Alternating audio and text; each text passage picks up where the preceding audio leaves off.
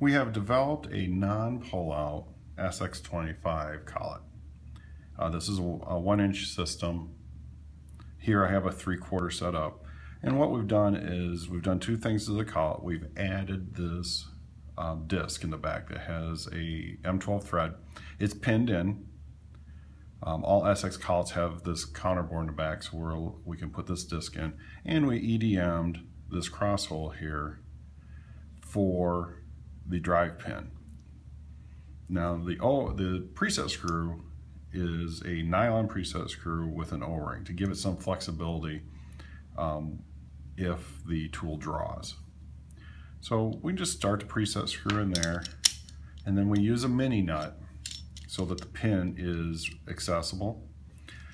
We take and put our pin in this orientation. We take the standard cheap end mill, slide it in, and we take our dowel pin. This is a 3mm hardened dowel pin, and we slide it in. You see it drops right in.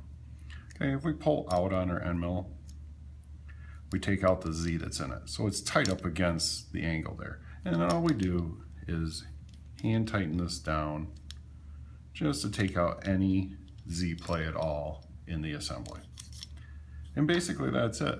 And then now we take this, we put it in our collet chuck, and then use our wrench and tighten it down.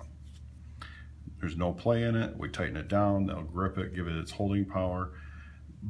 The nice thing about this design is that we can move the driving point to any position along this collet. So if the flat is not a true Weldon flat, let's say it's in the wrong position, or it's not deep enough or too deep, we can adjust the pin because we're EDMing the pins here to compensate for that difference.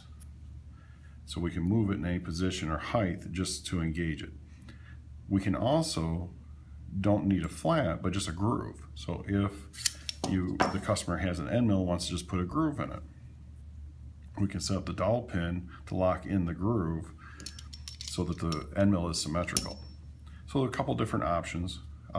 We can do the same positioning on the BC holders, but this gives you an option to using a collet and a collet chuck. But very simple. Now this will hit in the chuck, so we're clear there. But this is prototype. Seems to work pretty good. If any questions, let me know. Thank you.